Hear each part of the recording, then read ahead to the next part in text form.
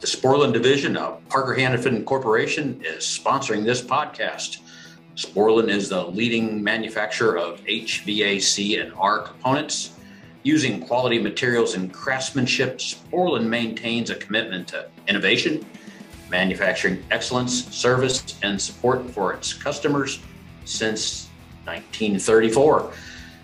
The company is known for its catch-all filter dryers, thermostatic expansion valves, solenoid valves, pressure regulating valves, suction filters, electric valves, controllers, supermarket monitoring solutions, chemicals, smart service tools, Zoom Lock Max, Press to Connect, and Zoom Lock Push, Push to Connect refrigerant fittings. If folks want to learn more, what do they do?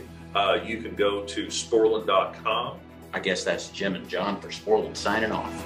We've all been there, in the middle of a job, everything going smoothly, until boom, you're missing a part. United Refrigeration is your one-stop shop for all your refrigeration needs. Use your computer or smartphone to go to www.uri.com at any time of the day or night to check stock on your favorite brands, such as Copeland, Sporland, Carlisle Compressors, Danfoss, Emerson CPC boards and sensors, Carrel, Hussmann Parts, and Catastrophic Com. United Refrigeration Inc. is home to these brands and many more. Looking for information on refrigerant conversions or refrigerant banking? Quick access links on the homepage can get you to the information you need. All approved accounts are able to see live-to-the-minute inventory and pricing. Product not in stock at your local branch? No problem. Use the Nearby Stock feature to find a local branch that does have what you need. Are you looking for a branch address, phone number, or after-hours number? That's all available as well. Just click on the branch locator and search for your local branch.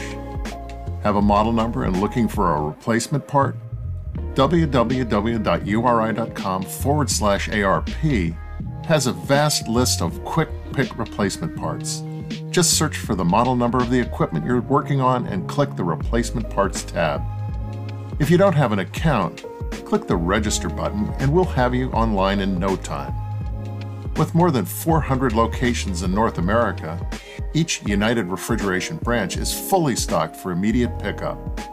Our branch employees have in-depth technical knowledge, so we can help you get what you need when you need it. Visit your local store or www.uri.com/ARP today. United Refrigeration Inc. has all your solutions down cold.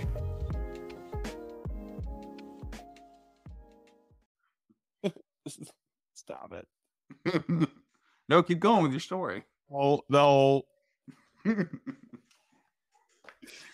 You're so dumb. All right. Well, I'm glad you got a hotel, though. Yeah. No, it's apparently there's like some investor meeting. There are investor meetings going on down there. Gotcha. So, well, good evening, everybody, and welcome to Advanced Refrigeration Podcast. You're here with your host, Brett Wetzel and Kevin Compass. I don't remember. I was gonna say something, and then I just totally spaced. What do you do? well, I'm doing case drains because I'm the best apprentice there is right now. Still? Oh yeah, like I'm rocking out case drains. I've moved from entry level apprentice to like mid level apprentice. Moving up. Yeah, no, I just want to beat my head against the wall like doing these case drains every time. It's just the most miserable thing in the world. When are you gonna do a evaporator, like hanging evaporator drains? You gonna do that soon? No, I only get to do the drains like underneath the case where like it looks like Edward Scissorhands cut you up afterwards. Yeah. No, actually we're putting a bunch of cases in right now, so like it's just like whatever you can get done and without people running you over with shopping carts, because we're doing it in the middle of on a holiday week in a busy store, and like people just see caution tape and they're like, ram shopping cart. Like it honestly probably makes more people come to the caution tape, seeing the caution tape. I'm convinced. If they would just block it off instead of just the caution tape. Or there's no caution tape. If you had no caution tape, there are people like just ignore it. Like, you should put phones up. They're just like, I'm gonna go right here. I mean, there's too many safeties anymore. Well, yeah. I mean, change the cases It's probably not a good idea, but Yeah. I went to the office today. I had a meeting. I met a gentleman that I've been talking to for a minute. He has some kind of box that has a heater that controls the temperature, the relative humidity underneath the cases, and he has numbers that show the fact that it clears up usually within like any water on the floor from underneath from like just the insulation degrading after a while. Just he's manipulating the dew point to make the hot air, because when you have cold air underneath there, it doesn't hold as much moisture, right? Hot air holds more moisture, so you're expelling more air, or I'm sorry, water when you're moving that heat around, when you're heating like the water up and stuff. There's a little ceramic heater in there, two little fans. It controls the relative humidity underneath there, and they've had. I mean, because there's old stores that they're like, yeah, they're leaking at the case seams. We'll get them when they're when they get changed out, and it's fast forward they're 15 years old, and they're like, no, they're staying there for a couple more years. So if you know as well as I do, a lot of times you move a lineup that's older than 10 years old, and you happen to shift it just a little bit too hard. Now you got a whole bunch of other leaks on other cases. So what he was explaining to me is that it dries up everything from underneath and causes it. You actually isolate and find where your leak is. So sometimes it's just a bitch. Plus, it actually heats up the insulation, so it helps kind of dry that out as well. So I'm going to be doing some tests on that, and we're going to see how well that works. He has a couple in some of our stores already, but I'm going to take this one down to the training center and shoot some video and see how it. I want to do a time lapse video so you can actually see like how much water is disappearing within X amount of time. You know what I mean? how about just fix the case? Yeah, but a lot of you know how it is. The customers are like, nah, yeah, we'll fix it later. 47 service calls and 18 slip and falls later. They could have changed the case 4 times. And I agree with you, and I am totally agreeing. So this gives them an out, so they don't have to invest that kind of money, even though I think they should. But whatever. Yeah. So what were you working on yesterday? Because I think that's going to lead us into what we're talking about. This week, I want to go over what I call com catastrophes and how to find and avoid them.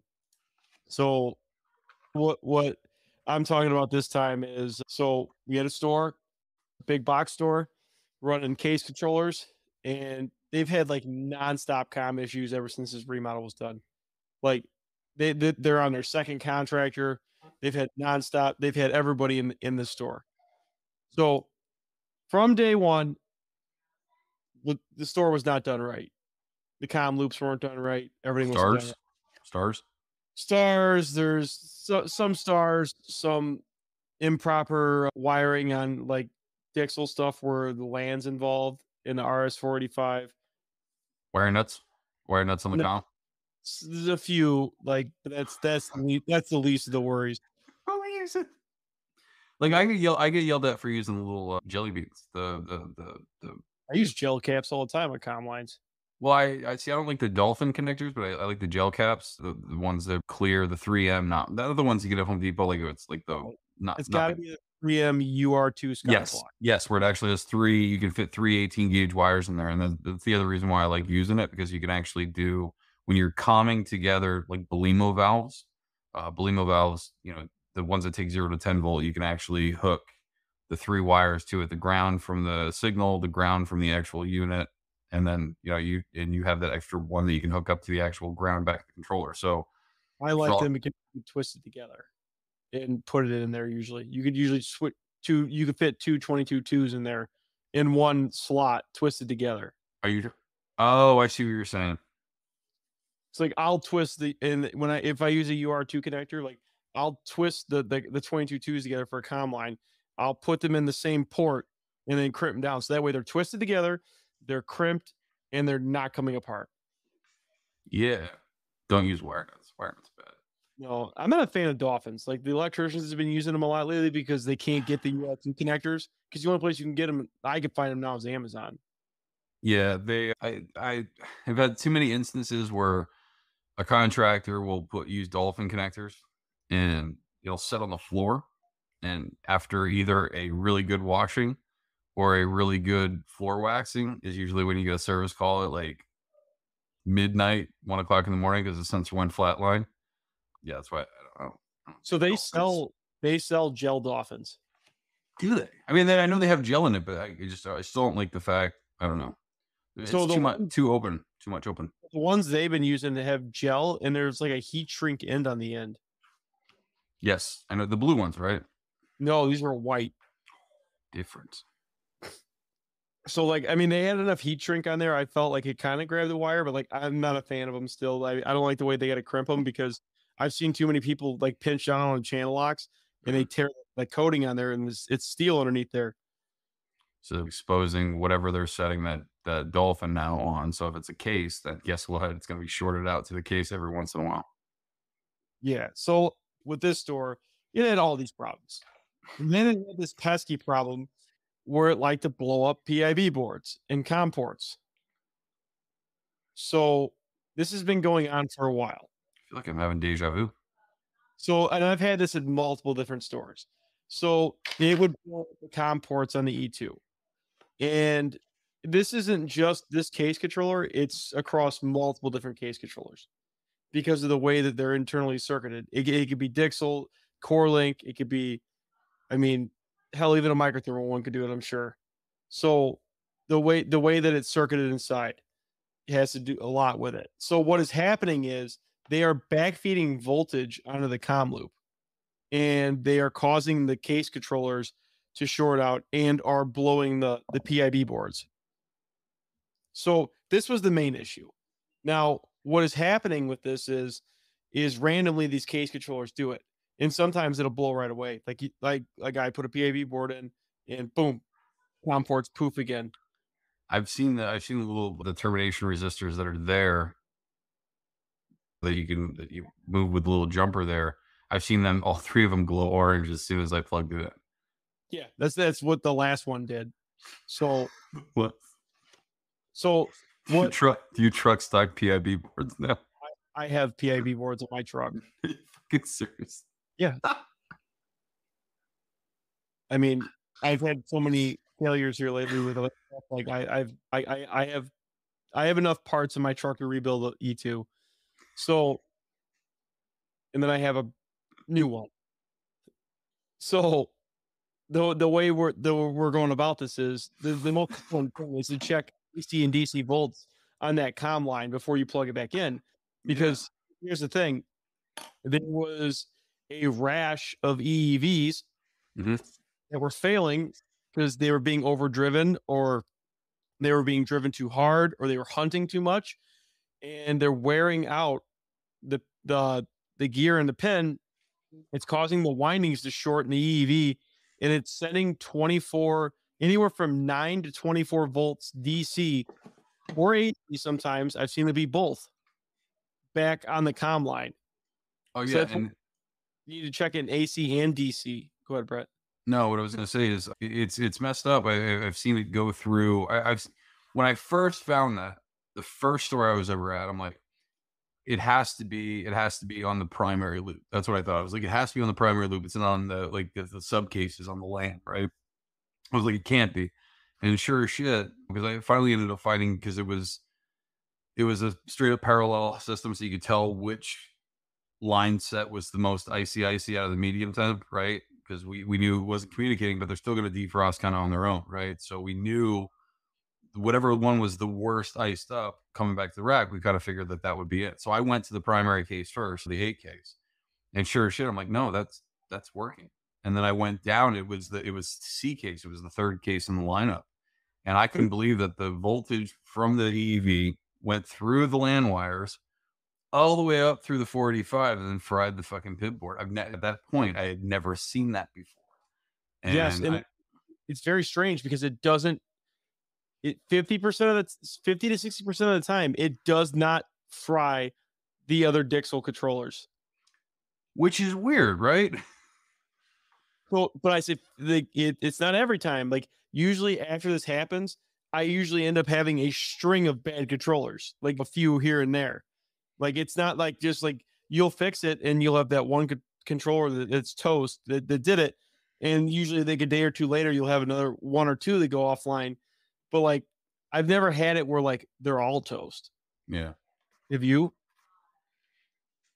No, usually it was that one fucking controller and then done. And I agree with you wholeheartedly about the overcycling. I mean, typically I find that it's usually on something that's, like a Husman case. I'm not picking on Husman, so please don't take it as that. I'm saying the fact that they all have smaller coils, right? They all have smaller coils.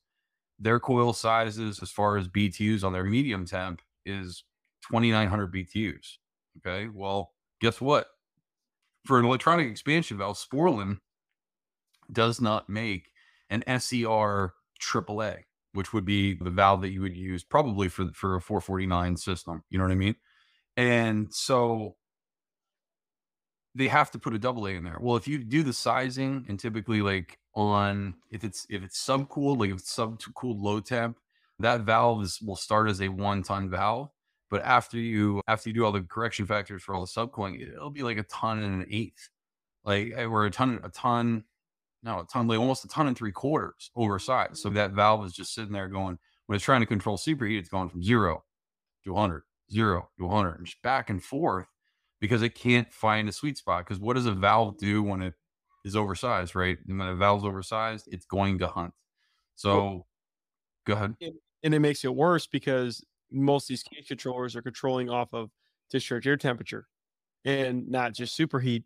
And there's no electronic EPRs or EPRs to maintain that case temp. So what ends up happening more, you end up cycling even more trying to maintain discharge air temperature because now is that your superheat may still be high, but your case temperature's 31 degrees. You got these super efficient coils now, and you're running like a plus 18 on a rack, and say you need a plus 33-degree discharge air, and you're running plus 18 at the coil. Now your coil TD's all off, and you're getting your discharge air way easier. I mean, because you have that big TD there. So I mean that's the other caveat to the case controllers which is causing the early failures. Well, yeah, if the coils were more loaded up, for example, we had a system that was having a really hard time maintaining a straight load. Like it would constantly short cycle. There was an unloader on it. And it didn't matter what we did. Whenever this one system would finally settle out after a defrost, it was such a little load because you had, I don't know, let's just say 25 evaporators, small Hussman evaporators in this whole lineup, right? Well, they all have oversized expansion valves. So finally, the suction pressure is way too low for the system. So what are they going to do? They're going to clamp down to damn near 0%. When that happens, the load of that much case is going to drop off and then cause your systems to just keep cycling off and on and just kill your compressor. So we actually ended up doing as we took that biggest load and put an EPR in there because we had to still maintain, as you said, the plus 18 for the lowest SST case on that system, which happened to be the meat box. But these cases need like a 26 or a 27 degree coil, depending on what their discharge air is. Because usually those multi-duct cases have like a 4 degree or a 3 degree TD at this point because they're so efficient. So in turn, we put an evaporator pressure regulator on there, loaded up all the expansion valves, all freaking, let's just say 25 of them, up to 8 or 15% constantly while the system is running. Then when the system shuts off, then it's that whole load shuts off. So that, the rack's not sitting there fucking short cycling back and forth because these cases are calling. Now they're not. Cases are calling. Now they're not. So now we just raise the suction, the saturated suction, and that set of lineup of cases cause those expansion valves to load up more, which essentially caused a happier rack because when we weren't shutting off and on constantly. So that is my biggest complaint about case controllers is the EPR gets left out every time. Yeah. I mean, it's vital, and it just causes it to run like absolute dog shit. Well, and that's why I think, and not every single one does this, but I think the EPR should be just straight the electronic EPR. Because I mean, there's some case controllers out there that can do electronic expansion valve and EPR. If they can, why are we not just controlling that suction pressure off of fucking pressure? That's all we should be controlling.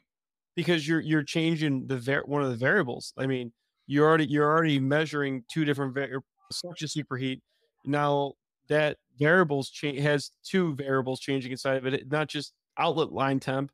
It's now got the suction pressure variable changing at the same time. So that valve is trying to hunt and react, and you could put all the PID in the world you want in that, but when your variables are rapidly changing like that, I mean, there's no PID tuning in the world that's going to fix that. I understand that, but if you have it, if you had it on like a Sporlan pressure control, like they use for the holdback valve or the receiver repressurization valve, you can use it for a fucking EPR control. You set it for that suction pressure, it'll hold. What I'm saying is have two separate controls, so we don't have that commingling of EPR and electronic expansion valve control. Let the fucking expansion valve control the superheat. Yep. Okay. Let the fucking suction pressure control the fucking EPR, and then everything will be right with the world. So when the thing actually finally shuts down during defrost, then whatever, it doesn't really matter. But like having those two interfere with each other is a bitch. Yeah, I mean, that's why it's nice, because it'll interface and do both. I mean, it'll do both. You can do an electronic EPR on a XM controller, but it's either one or the other. So, but here's the issue, guys, is that's what's causing these valves to wear out prematurely. And like Brett said, the easiest way to find this usually is to walk around and figure out what case is iced up, because it's probably iced up first.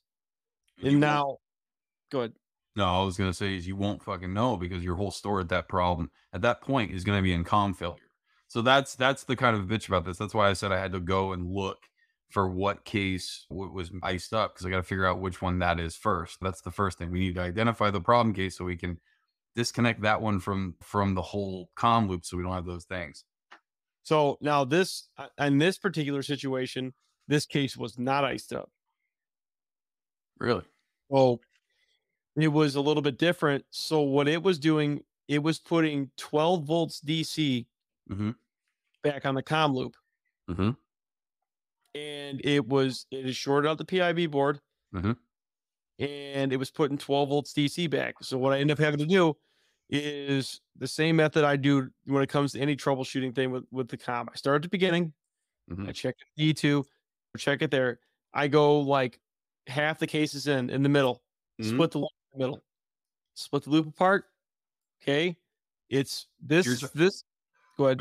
Are you talking about when it's right, when you have two sets of com loops right at the E2, where the E2 would then be, or the E3, whatever is going to be the start of the loop? So I'll do it there first. I'll check the E2, then I'll check the com loops. Okay. That way I know, okay, if it's only one com loop, it is what it is. Like, I'm going to verify it, see if it has voltage there, yada, yada, yada. But if it's two, I'm going to check which one it is. That way I know, okay, I go com loop A or com loop B, because I'm not going to waste my time on com loop B. If it's good, I'm going to go down the rabbit hole of com loop A if the voltages are messed up or not what they should be.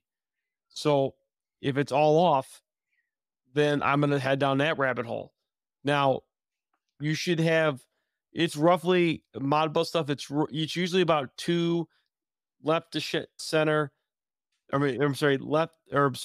Negative to shield is usually like 2 volts. Positive to shield is usually 2.1 is what I see in the field. I think, and they usually say 2.2 to 2.3, but I usually see it at like 2.1. It's weird with everything. So like on the E2 board says, some of the documents say like 2.4, 2.6, but it also depends if you have a terminator or not. Yes. So it really matters at that. Now, as you're going through this, so I'll go directly in the middle of the com loop. I'll find the case in the middle of the com loop, split it apart. Okay. I'll check the side going back towards the E2, and I'll check the side going back towards the other cases. Okay. Whatever side the voltage is jacked on is the side I'm going to continue on. And then just keep splitting the com loop until I isolate that problem into that one section. And then I'll troubleshoot it backwards from there. So this one was kind of weird though, because it was so if you threw your meter on there, it was like 12 to 13 volts DC from negative to shield. Now, if you left your meter on there, after about 10, 15 seconds, it was down to 3 volts. Take your meter back off, it was this like ghost voltage on there. So I had to keep going. We ended up finding a case controller. And of course, it was one of the cases where you got to take 9 million screws out of the kick plate and the bumper guards off, and the case controller buried up underneath. and they're all Phillips head screws, and somebody's already taken them off and nicely stripped them out for you. So that's really descriptive. Like you've seen that like that before. Yeah, like I just like sitting there just MFing my life, taking that thing apart. But so after I was identifying it, we pulled it off that comm loop, we pulled that case off, and I thought for sure it's on the RS-485 side. Okay, yeah, it's gonna be the lead case, it's gonna be the A, like Brett said. No, it's not. It was the second one in the LAN. So it was backfeeding voltage through the LAN, through the A case, onto the RS-485. So I want to say something. So making sure that you actually have a bad PIB board is kind of important. So sometimes what can happen usually when what he's describing happens, it usually always takes out the PIB board. But what I'm getting at is there are some instances where it might shut down the voltage to the COM port, just that one. So I've had instances where you had wires pinched in between. Some people, they use metal chases for their piping, and they just throw the COM wire in there and not have it supported from the top. So it sits there for a while and just sits on the edge of that jacketing and then cuts through. And sometimes if you have a short, it will shut down the COM port. But it's a lot of times if you turn it off and turn the E2 off and turn it back on, the voltage will come back. If the voltage does not come back, then you probably have a situation like Kev does. So anytime I see it over 10 volts, like DC or AC, the COM port's trashed. Like 10? It must be, yeah. Anytime it's over. No, I'm saying when you have it unplugged. If you have it unplugged, you put another Molex plug right there, and with no wire, it shouldn't be doing shit. Anytime like there's like say at the wire, there's 10 volts or more at the wire. Yeah. It was on there where the problem existed. Anytime it's higher than 10 volts, I've never seen one come back from it. Like power cycle one, like you said, like it did. But if you get like some random like 5 volts on there, usually you can shut the PIB board down, like you said, and it'll come back. But it seems like if it's over 10 volts, there must be some kind of voltage arresters in there or something like that's popping to save the E2. Well, I mean, no, when you think about it, the resistors are made for the voltage that's supplied, right? So if the voltage supplied going out is 2.6, the resistors have to be X resistant so it doesn't burn the freaking thing up. So what's happening is voltage is higher and it's just killing everything. Yeah, so what we actually found on these Dixels, I've never actually taken one of these apart. I've never actually had the time to do it. Mm-hmm. So what we were doing, because you couldn't pull the whole case controller tray out because the manufacturer was so nice to leave us to where you couldn't even get the case controller tray out because the wires were too short. So would that be the electrician though? Oh, you're talking about you're talking about the prefab wires that are in the control. The light wires, so it was so nice to leave it like that. Have to make it look pretty, Kevin. Yeah, I had to cut it and put spades there to get it out like an extension cord almost. So when we pulled it apart, there's 2 little tits on the side of the case controller you push in, and you can pull it off. There is 3 little, they look like capacitors or like a little. Hold on. They have 2 leads on the bottom and 1 at the top. No, they're molded and sealed. So it's in the bottom right hand corner. There's like 3 little like capacitor looking resistors. Those are burned up on every single one of them that we had problems with. Really? Yes, every single. There was a pile of them in the rack room that had failed. That's that picture you sent me, right? Yes. Today's episode is sponsored by the RefriShield RDP Series differential pressure monitors from Westermeyer Industries, now available for transcritical CO2 systems in addition to other common pressures and refrigerants. When the filter element of your coalescing oil separator is contaminated, it can hurt your system's performance and efficiency. But how do you know when it's time to replace that filter? Wait too long to replace, and you could end up with a nasty filter blowout. But replacing too often can be a waste of time and money. The answer is installing a differential pressure monitor. The RDP Series differential pressure monitors, including the new transcritical CO2 model, are available now from Westermeyer Industries. To find out more information, email sales at westermeyerin.com. That's WESTERMEYERIN.com. So every single one of them was burned up. And that's what was causing the issue.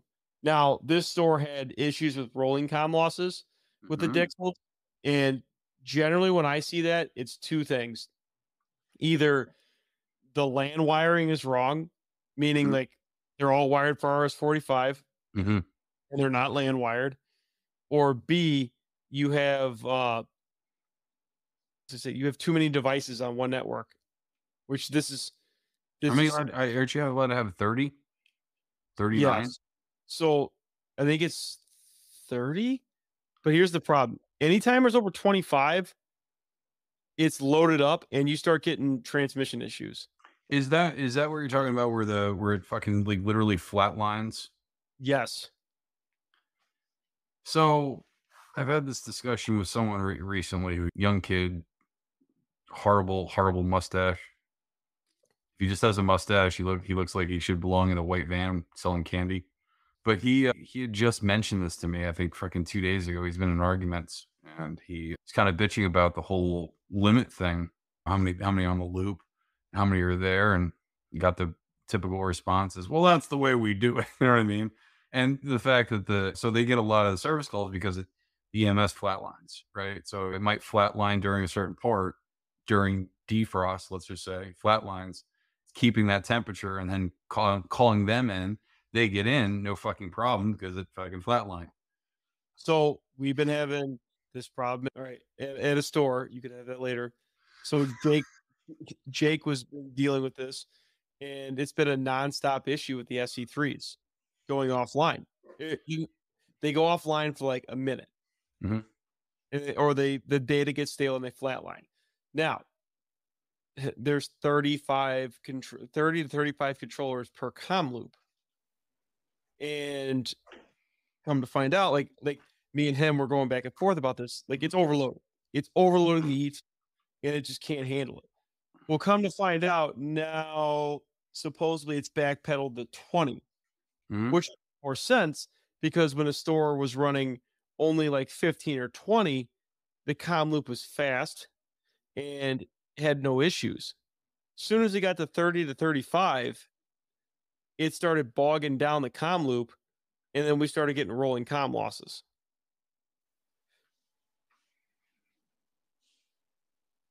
Okay. So my thing is, I think all these com loops are overloaded, and that's what's causing the flatlining on the Modbus in the backnet side. What are you doing? Taking a picture. So that's what's causing like the rolling com losses on that stuff, and it's the wiring. You think the baud rate could be another problem, like not utilizing it to the full capability of those case controllers? We're having it at 19.2 instead of 96 IONet speed. I fought that fight and nobody. So like at Aldi, we run them at 19.2 and they run awesome. They're fast. Well, that's what I'm saying. I don't understand it. Unless I'm stupid, I don't understand something. But what I'm like, I don't get why that's even an issue. Like, if you don't believe that's what it is, let's just try it. Like, if you have a store that's totally jacked, that's doing stupid shit, like as far as the flatline shit, just you got to do what? Go around all the case controllers. Yeah, you got to change, the address to the case controllers. Yeah, I mean, it takes like a minute to up the baud rate, and then just try it. And if it doesn't fucking work, then egg on my face, I'm an asshole. It didn't work. But if it does work, see it. In Aldi, we have zero problems, but there's only like 15 case controllers, and it's fast. So, and then you throw in CoreLink into the mix. So that's why I think the 9600 comes from, is because most of the time they're on the same loops as CoreLink controllers.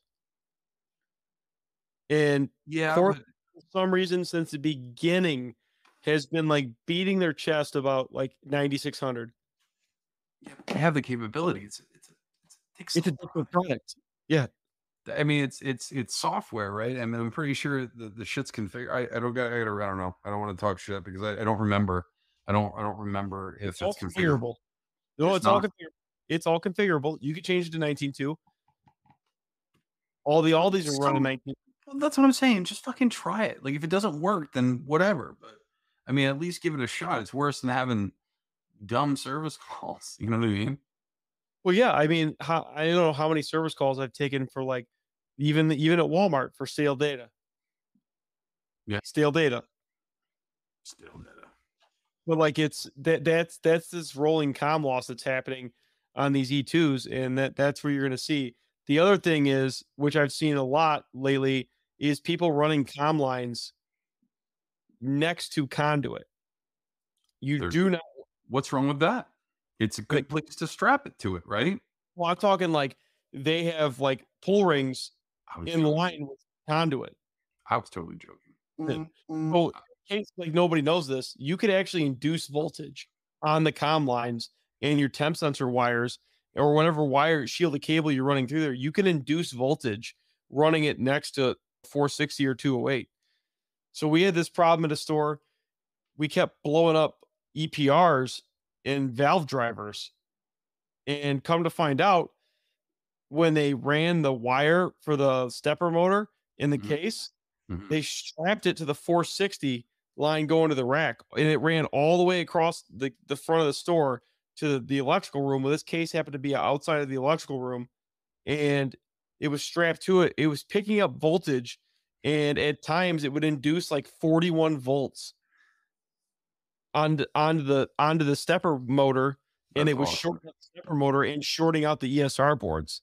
That's amazing. So hey, it's another thing, guys. Do not strap EMS wire to conduit. Like even 120 volt conduit, don't strap it to it. Like strap it somewhere else. Like there's going to be times, especially on top of cases, where you have no choice but to run in line with it. But like try to separate it a little bit, and then that's where grounding your shields is important. Yeah, I was gonna say, yeah, you can strap it to fire lines, but I was joking and don't. I swear to God, I seen that the other day. I was in the store, and the data guys, like straight up, were strapped to the fire lines. And I'm not talking like one or two cables. I'm talking like a bundle of like 75 cables. So when I first did my first big boy job where I did the whole EMS job, I was so scared that I was gonna fuck something up. So I bought how to hang communication and data cable book. And like literally I spent a week going through that book. It's a very picture book. Like it looks like an elementary book, like there's people walking around and stuff, like what not to do and stuff. It's a great book. And it taught me a shit ton, but like that's the stuff I was afraid of. Like, am I allowed to free hang? What's the rules? Well, it's anything under 50 volts, right? When you go through a wall, what do you have to do? Well, you have to run it through a sleeve, and then you have to put fire caulk in between there. And there's all kinds of other rules that you have to make sure. But then on top of it, everyone that's listening has to deal with that stuff in correlation with other people not hanging the wire correctly and not doing it correctly, and just having a real bad time with it. Yeah, I mean, I see more comm issues, honestly, from people not trimming wires out properly, not shielding them properly, or not terminating them properly. Because here's the other thing, like when I go like with case controllers, if I'm doing them in box to box, taping the ends where the wires, after I cut them with a pair of scissors, I tape the ends. I take them together. I fucking, for the Dixels, this is very important. I take the shields together, I twist them together, I wrap them around the wires, I take electrical tape and insulate the shields. At this particular job, every single shield was just wrapped around a wire. 3 of them I found were touching voltage. So you don't want the shields to be exposed. The shields need to be wrapped around a wire, and they need to be cleaned up. Now, if you're in a like a case where they're actually using the shields and the case controllers, but they actually land. I mean, me personally, I take electrical tape and I tape the shield. Well, you got to watch now too, because like they don't. Some of the case controllers, they don't even want you connecting the ground to the controller itself. Correct. It's I don't know. Comm work is a real weird thing, because I mean you could have one week where you've been wiring all this stuff up the same way while you've been told, and then all of a sudden one week it's like, nope, I'm not going to work that way. The line resistor was prime example. Like, remember how many times the end of the line loop has changed for the XM controllers? Well, So that's my point. So it was a resistor, then it was grounded, then it was another resistor, then it was not, and then like I just looked at the one the other day and it had nothing. It just Wait, showed it just showed the end of the loop right off. so I was in the midst of making a presentation. I was looking at that, like, oh, here we go. Okay, yeah, no, the only resistor they have at the start of the comm loop, like so at the E2 or E3, they have 100 ohm, half a watt resistor that goes directly from the shield directly to ground, does not get hooked up to the E2 at all. Yep. And then at the termination block gets put in right before the last primary controller. So if you have if you have 4 case lineups through all 3 cases, it's going to start at the first case, let's say A, and then B, and then C, and then D, but it's not getting terminated on the LAN. It's just getting terminated on the straight 485. Termination block goes there, and then the other ones don't need a term. The last XM one I just looked at on Monday showed nothing for the in term. It showed the 100 watt resistor at the E2, but nothing on the end, no term block on the end. How new? Like I just Googled it like on Monday. Like it was the first Emerson doc that pulled up. Really? What showed nothing on there. But it changes all the time. Well, I believe you because I mean I've looked at it. That's the E2 one. Yeah. Or no, the 679 one. This came out of one of the newest 679 guides. Yeah, so this was a 678. So it's the same fucking thing. So this was bipolar steppers then, right? Okay. Because just so you're aware, and I only found this out because I had a XM controller in my hand. We were talking about it in class, and I looked down and I didn't realize the pulse width ones actually have a jumper that you have to move, whether it's 24 volt supplying the pulsing solenoid or the 120/230. There's a certain way that solenoid has to go. So another thing or the jumper, sorry, is like Hill has been using a bunch of 24 volt XM controllers and running 24 volt pulse valves. Oh, wow. I found this out when we lost a case controller and I had an XM679 in my truck with the jumper and I went to go change it out. And I'm like looking at it and I'm like, what the hell? Like, is it smoke? I go, no, I looked at it before. I'm like, why has this got a 24 volt transformer on it? Yeah. And I look, it's 24 volts. Mm-hmm. So evidently they either something changed in the supply chain. They couldn't get the 120 or 208 ones or what, but that was still an issue. Now, I've never usually when the pulse valve, the 679s pop when they short, it usually just blows the SCR inside the pulse valve or driver, but it usually doesn't. I've never seen it backfeed and put 120 on a comm loop. So I haven't seen it yet. I don't think it has the ability to do that. But that's a issue with the bipolar stepper motors. It probably because it uses probably just a solid state fucking relay. Because I mean, because it's pulse width, you can't use a regular conventional relay. You could, but you got to remember, like a regular conventional mechanical relay that would control like your defrost, your lights, even your fans. That is a physical spring and contacts, whatever. When you're dealing with the pulse valve, they do a solid state, so there's no moving parts. And the reason for that is because a typical relay might have a life cycle of 100,000 cycles, maybe. I don't know what it is, but we're just going to imagine it's 100,000 cycles. Where a pulse width, or like almost like cycling for anti-sweats, the anti-sweat pulsing board, that can pulse up to 1 million times, and still that might be the lifespan of that. So that expansion valve would have to pulse 1 million times before that solid state set of relays would say, I'm not working anymore. Yeah, I mean, the duty cycle on it is triple or double what a normal conventional relay would be. You just said duty. Yeah. So I mean that's why they're using solid state relays for that. I mean, I haven't seen one of those backfeed, but like at the end of the thing, like when you're troubleshooting comm issues like this, and you're in a store like this, don't expect to the first try you're probably not going to find it. I mean, and the other thing is, just don't stop at the first lineup you find the issue. Start looking through stuff, because if you start seeing LAN, I see the LAN miswiring on like half the stores I go to. So do you start if you're entering a store and it's had problems for a long while, what's the first thing you attack? I start with the comm loop to make sure the wires are ran to where the fuck they need to be first. Well, so I'm going to tell you right now, like all those comm loop drawings in all these stores are all effed because here's the problem. And like, I understand why it happens now, but it needs to have like a drawing remade because we're doing all these remodels. Okay. They have this whole comm drawing. Mhm. We don't get the cases in the way that the comm drawing says. We get the cases on whatever shows up. So it may have you starting with like that. That's where the whole SE3 thing at Walmart became a problem because it shows you starting at your first case is A02. Okay, well, we're getting A7 first. A2's back ordered.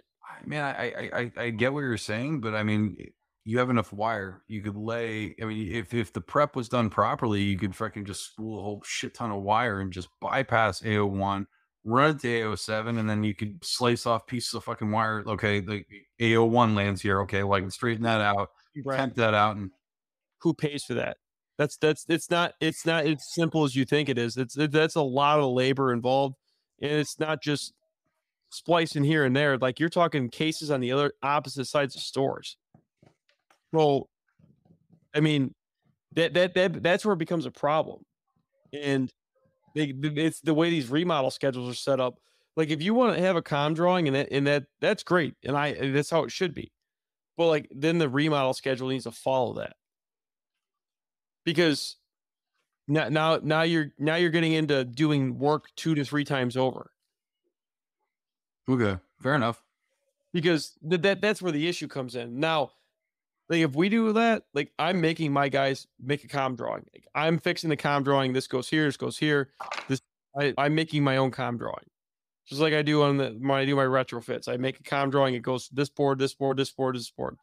But like that's part of the issue. Is like these stores are getting remodeled, and it wasn't a problem until COVID hit, and then it was just whatever case they could get. Yeah, well, it's going to force manufacturers to start shopping elsewhere, right? I would just ordered analog output modules from Danfoss. I'm not getting them until July. It's everywhere. I have lots of them. It didn't show up till noon. Sweet. So it's like then Thursday the case didn't even show.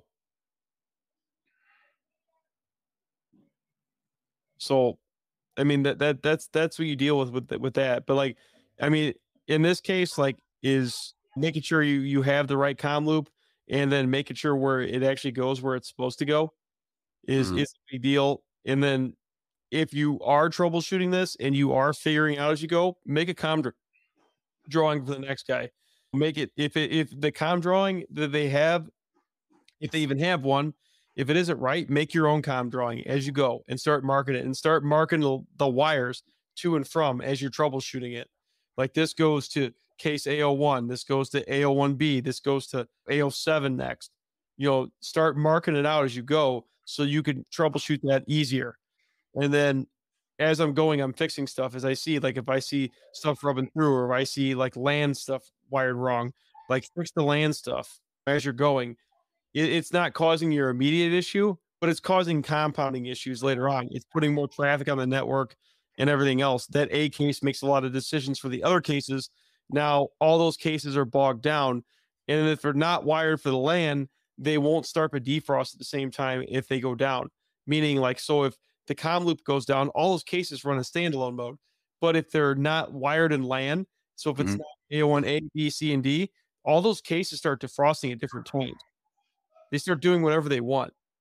So they're in a lineup when they're wired through the LAN. Case A starts, says, we're going to sync defrost times. We're going to sync defrost times across A, B, C, and D because it's on my LAN. And then it's going to shut those off. Those cases will run in standalone mode while you're in this comm loss. If they're not wired like that, it's not gonna function like that. Yeah.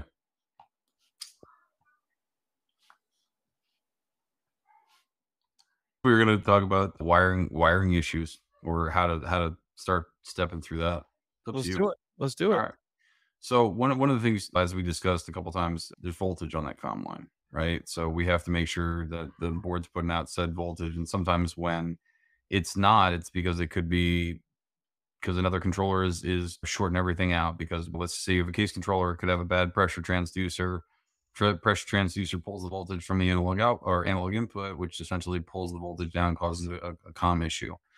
To check if you do have any suspicions about the wire, this is one thing that you could do. It's kind of labor intensive, but if you're at that point where you've kind of checked everything out and you're not coming up with anything, this is another route to do that. So you'd have to find out where your comm loop goes and pull the comm wire off of the case controller. Because essentially what we're going to be doing right now is measuring the resistance both ways, opened and shorted. So you pull every single comm line off the case controller, pull the Molex plug off. So it's just waving in the air. You start from all the way at the end and start measuring from where the shield and the positive would be, the shield and the negative, and the positive to negative. We're measuring that first to make sure we have nothing shorted. And then what you can do is go backwards from there. And you should increase by, like, depends on how long the wire is, anywhere from 4 to 8 ohms every time you go to the next case controller. What that is just measuring the resistance of the wire. The reason why this is good, it checks all the integrity of the actual wire that's connected into the case controller itself. So if you get to one point where you got 32 ohms from shield to positive, but I have like 82 on the other one, well, guess what? There may have a bad connection. Maybe it's pinched within that piece of wire causing that. The other thing that we can do is like short the ends where you're actually measuring for anything pinched together, because it should read open. It should read open all the time if you're going from shield to positive and shield to negative. If you do get resistance there before shorting the 3 ends together, then you have some sort of wire that's close and that's short. And you can the closer you go one way or another, you'll measure that on your meter. And you can do the same thing with how I goofed it up before, where you tie all the 3 ends together, the shield, the positive, the negative, while nothing's connected to the case controller, and just keep going backwards from the end of the loop. And they should increase because of the same wire distance between each case. So it should just gently increase from point A to point B until you get back all the way up to where you're going up to the E2 or whatever. No, that's a good way to check it. Just like ohming it out. Like there's been times like if I'm ohming it out, like I'll use a resistor and put it on there and make sure that like my resistance is what the resistor should be. So Well, that's what's good, because you leave that termination resistor on there, so you have that certain resistance. But like I said, you also want to make sure there's no shorts, right? Because it could be dropping the voltage because of that, or it could be dropping the voltage because of the some kind of input on the controller. Typically, a pressure transducer, something that takes voltage, could be drawing that thing all the way down. Have you ever seen anything else tied to an XM controller other than a pressure transducer that actually draws voltage? I'm thinking. I don't think I ever have. I think it's usually just a pressure transducer and 3 or 4 temperature sensors. yeah, I mean, usually it's just that. I know you could possibly have a humidity sensor because you could have a random input on there. Like you have Any sort of control. yeah. So you have that random input you could have there. It could be dragging everything down. So I mean, also some of those other inputs are powered too. So like the door switch, that even though it's a dry contact, it still has 5 volts going through it. So that could still be, you could still short out a temp sensor and still cause that 5 volts to drop too. So that's another thing. And then, I mean, you went over the wiring pretty good. You want to go over anything else? No, I think we covered it. I think we bored them enough. Yeah. All right, guys. Thanks for listening. Till next time. Have a good night.